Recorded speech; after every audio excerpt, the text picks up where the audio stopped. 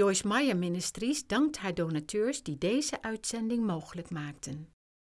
I am expecting God to strengthen me and enable me to do what I do. Surely if God wants me to do this, then He does not want me to drag my body all over the globe, feeling miserable all the time. Surely He can give me the strength to be able to enjoy what I do.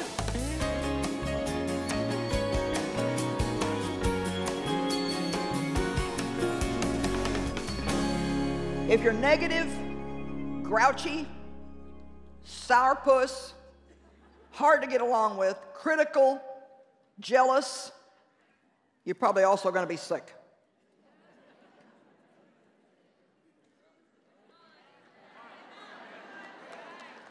I see you in the overflow rooms. And I see you on the other side of that television set too. At least in my heart I do. Proverbs 17:22.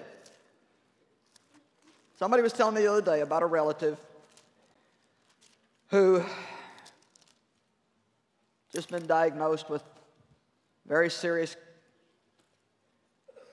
situation of cancer, and talking about the treatment, what to do and how to handle it. They began to tell me, you know, this person has just been so negative their whole life. It is just so hard to be around them. And he began to tell me how this person who is so negative was telling him about sitting next to somebody that was being so negative, and how they got so tired of hearing this other person's negative. And it's like, hello? But you know what? We need to look at ourselves honestly. And we need to stop blaming everything on somebody else. And you know, you just ought to ask yourself sometime, how easy am I to get along with?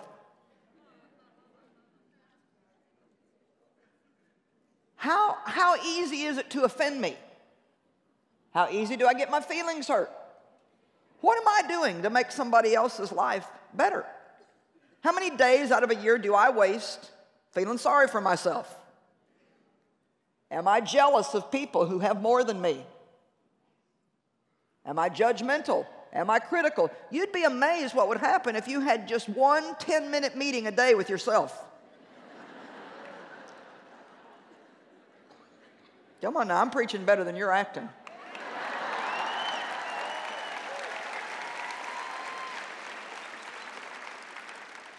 All right, Proverbs 17:22. A happy heart is good medicine,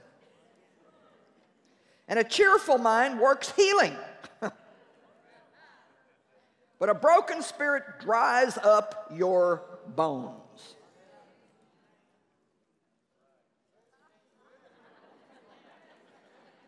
Get happy, you might get healed. Need to laugh more. Not be so deep and intense about everything.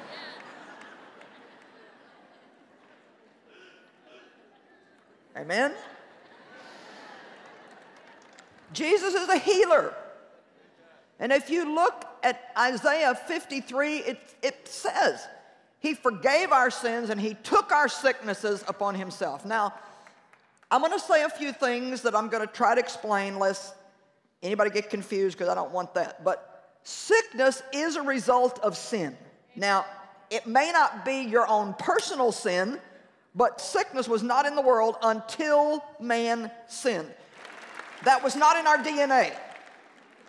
We were supposed to be happy, garden life people who fellowshiped with God, ate the fruit, loved everybody, had a good time. But no, Eve had to have the stupid apple. Amen? And so we all know that sin entered and man died spiritually, and God made a plan right away to redeem us. But the sin principle is still working in the world, and where the sin principle is working, there's disease and germs and all kinds of wretched stuff. And so there's going to be times, just because you're here in the world, you're going to run into some germ on a day when your, immune system's kind of off or whatever. And so we can't all avoid ever having any problems with anything out there because we're in the world. But we can expect and believe God for healing, and we can do everything that we should do to make sure that we are just not an open door for every kind of sickness and disease that Satan wants to load on us. Amen?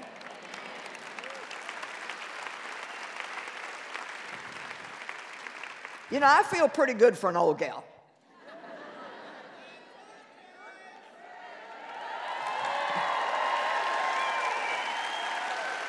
I mean, I have people tell me, listen, we have guys that work for us that are in their 20s that can't keep up with me and Dave. I mean, I'm telling you the truth. They're like, this is not normal. This is just not normal. Well, you know what? It's not normal. It's not. But a lot of it's your mindset.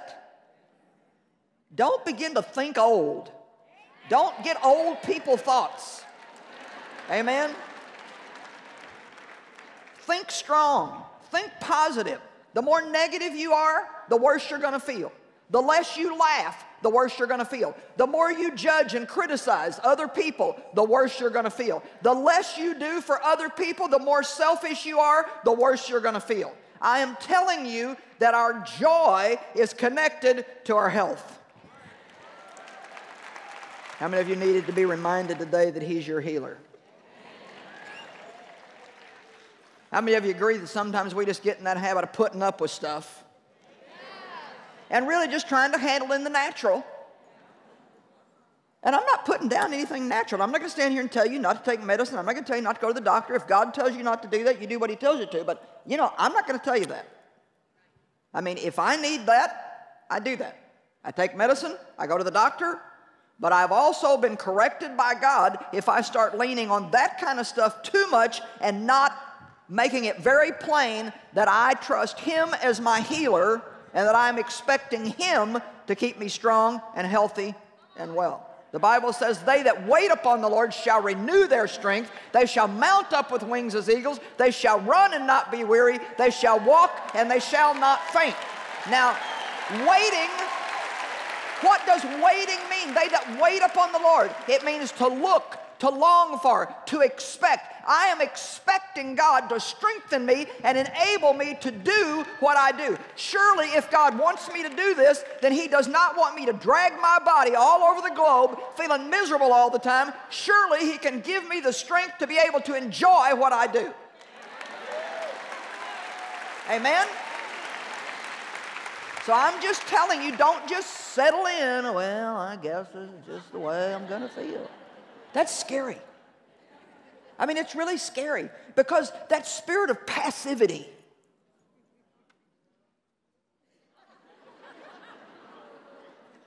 A passive person just kind of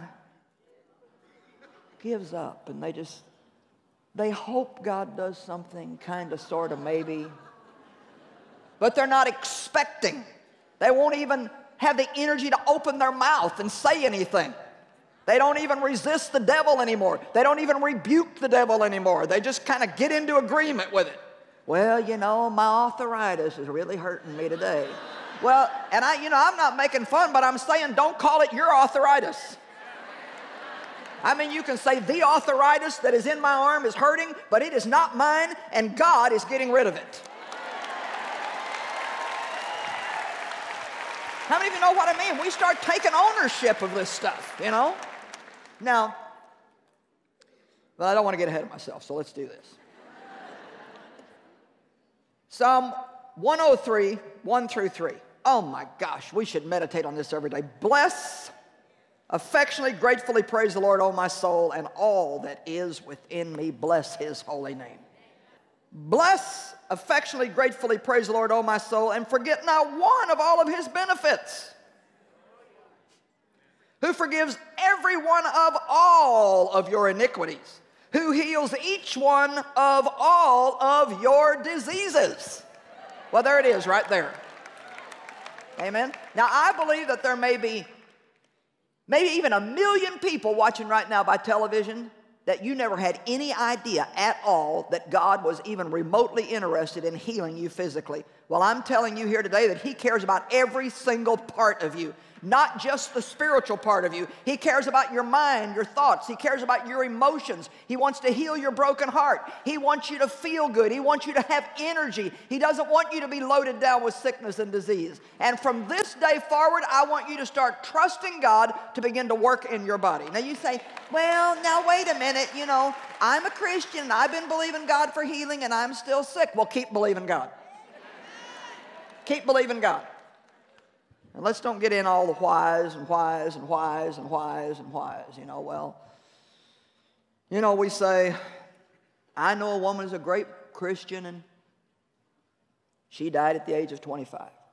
You know, why does my sister have a crippled child? She was a great Christian. And you know what, to be honest, I don't know the answers to all that. And we are so foolish when we start trying to figure out stuff that is way, way, way beyond us. You know what? I don't understand child abuse. I don't understand sexual child abuse. I was praying when I was 9 years old, asking God to deliver me out of the situation I was in. He didn't. He did give me the strength and the grace to go through it, and I tell you what, I came out. I came out. I didn't get a good start, but I'm going to have a good finish. Amen.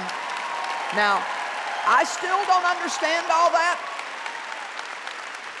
But you know what one of the first steps to my victory was when I stopped trying to figure it out. And I'm going to tell you today, if you want victory in your life, then you've got to stop trying to figure out stuff that is way beyond you. And you just have to say, I don't know why, I don't care why. All I know is I believe God.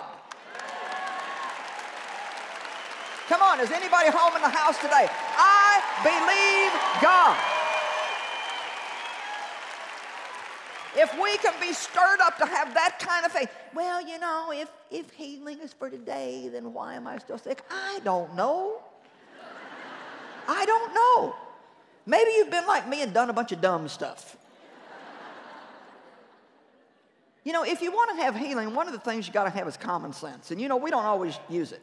Now, I've had a problem with my back. And for the last 2 months, I've had a pretty serious problem with my back. I mean, I had like 3 cortisone injections in my back. I mean, I've been to the chiropractor, I've been to the doctor, I've seen a surgeon, I've had a bone scan, and it's kind of like, well, we don't really see anything that could, don't you just hate the mysterious, you know, I always get the mysterious stuff. And so God brought me back to something that He tried to teach me 20 years ago. I don't know why we are so slow to learn. And, you know, I had a lot of hormone problems when I was younger.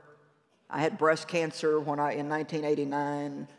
I had to have a hysterectomy because it was an estrogen-dependent tumor, and then all the mess that goes along with that. And so I went right into the change of life. Couldn't take hormones. You got to be a woman to understand all this, but it was just like, woo! I tell you what. Man, you ain't lived till you have your first hot flash. Lord have mercy. There is no man in here that will ever understand that.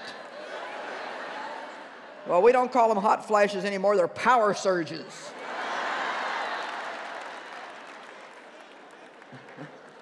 Anyway, I'm saying all that just to say that I've had my share, so I'm certainly not throwing stones at anybody here today that has something physically wrong with you. But I hate to sit here and tell you that God told me something this many years ago and I didn't do it, but, you know, I tell everything else, so I might as well, you know. I mean, years ago, I felt like God told me, if you will wait on me 5 minutes a day for healing, I'll keep you healthy. 5 minutes a day. Well, I did it for a few days. You know, then that 5 minutes, I didn't have time for that. Isn't it amazing how we'll wait in the doctor's office for hours every month? Get our prescription, go wait at the pharmacy for another 35 minutes, then take the medicine and wait for that to work, and then if it don't work, we go get it refilled again, we go back, wait in the doctor's office again. Why can we not wait on God for 5 minutes?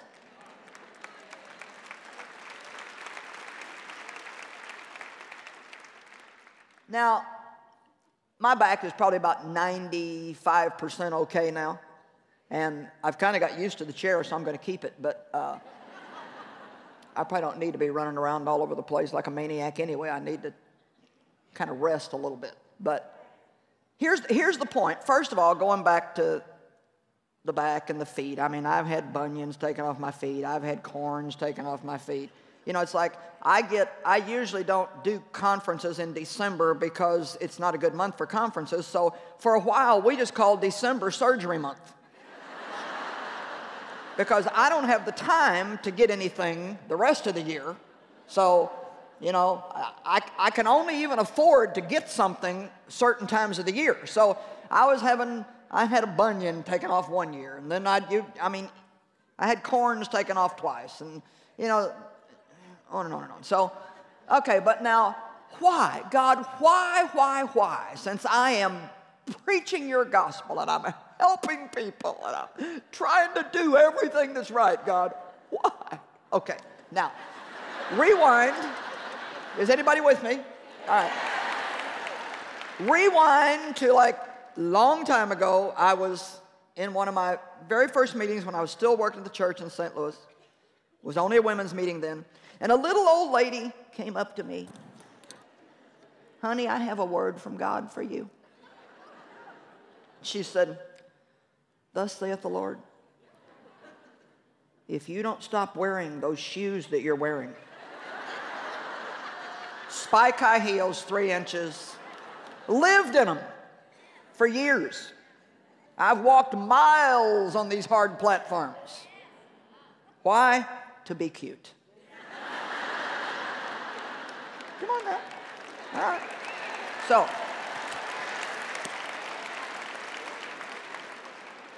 thus saith the Lord, if you don't quit wearing those shoes, you are going to have a lot of trouble with your feet. So, smart aleck me, you know, I'm thinking, well, she's a sweet lady, but she probably doesn't even know what a pair of pretty shoes are. So, oh, come on, don't act like you've never done that. You know, here's the point. I did not want to take my shoes off. And when we don't want to do something, it's amazing how selective our hearing gets. So, I kept my shoes, kept marching around. We'd have praise and worship. I'd jump up and down, and, you know, all this stuff. And back starts hurting, feet start hurting. There were times when my feet would hurt so bad that when I would go back to my room at night, I would almost cry. Now, you know what? That was just plain stupid. I mean, I'm born again, baptized in the Holy Ghost, preaching the gospel, but I'm here to tell you that was stupid. Amen? Stupid. Well, all right, so now I got problems. Well, does that mean that God won't help me and He won't heal me? No, He will. But I can't keep being stupid. So, if you need healing, the first thing you have to commit to is getting over stupid.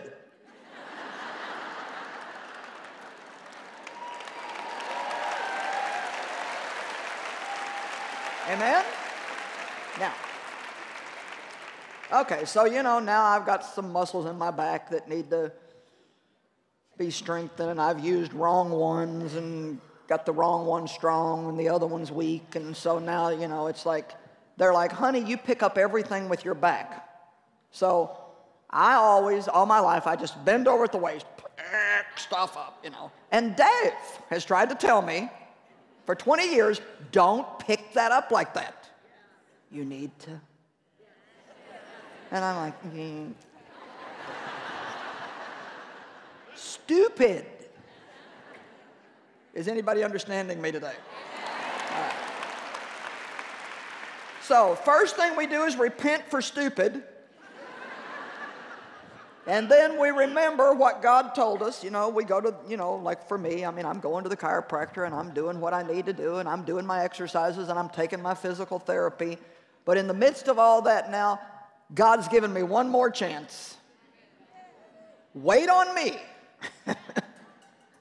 So, I debated on whether or not to talk about this because I didn't want to just lose the power of something God was speaking to me, but I believe if I can share this principle with the people who sit under my teaching, I believe that you can see some amazing results in your body. And I don't want you just to do this just as something to do. If you don't really believe what I'm saying, then you might as well wait until you do. But I am telling you that to wait on God is one of the most missing things in our walk with God. What do you do when you wait on God? God, I'm expecting healing in my body. I'm expecting energy today. I'm expecting strength. I'm expecting to be creative.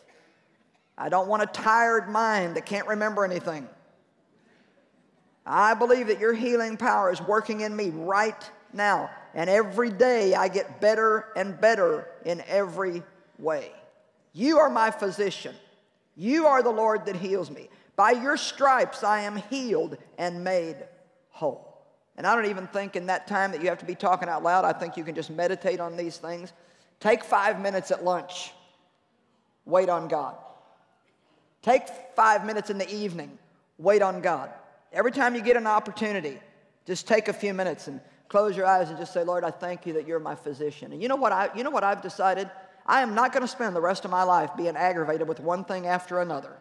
I am not going to waste my time running, having to have a doctor's appointment every time. You know how many appointments I've had to have in the last 2 months? I mean, it's just been one thing after another, and some of it was going to be free time for me.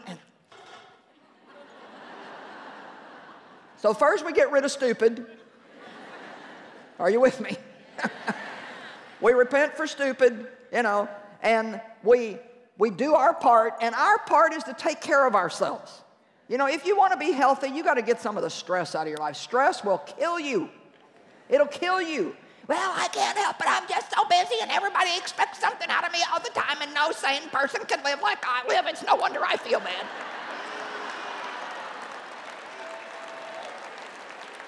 I'm about to give you great wisdom.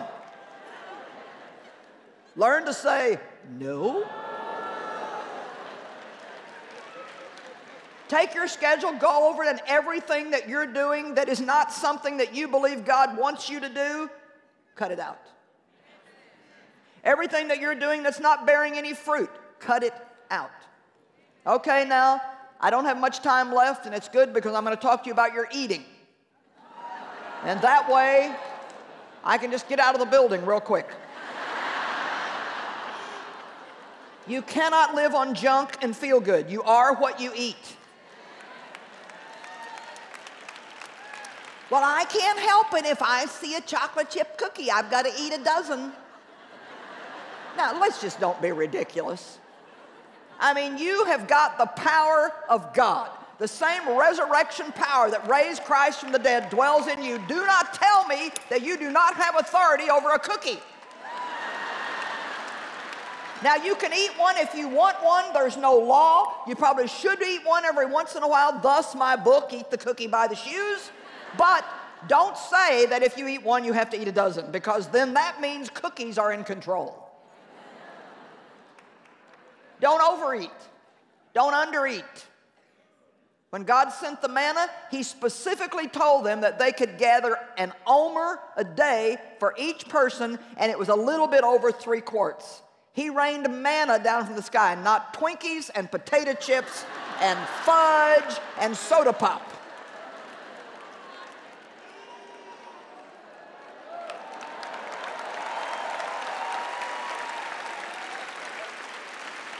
The desserts in our life should be the occasional thing, not the daily thing. There's nothing wrong with having dessert. There's nothing wrong with having a soda. There's nothing wrong with having a candy bar. But if you're going to have that stuff every day, then here's going to be the result. You're probably going to weigh more than what you want to weigh. And even if you're one of those super skinny people that can eat the whole refrigerator and stay thin, that doesn't mean that you're not going to feel bad. And I believe that we need to feel good. I don't even think that we can pray properly if we feel bad all the time. And furthermore, when you feel bad all the time, you're grouchy and cranky and hard to get along with, and you don't walk in the fruit of the Spirit. We need to be healthy for God's sake. Amen? By His stripes we are healed and made whole.